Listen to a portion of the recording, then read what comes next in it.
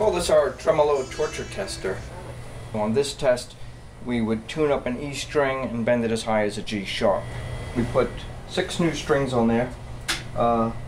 These top 3 are the competition and the bottom 3 are the NYXLs.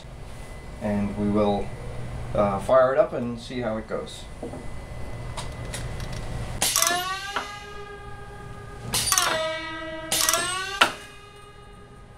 With the industry standard strings, they would break nearly right away, where our new NYXLs would go over 1,000 strokes.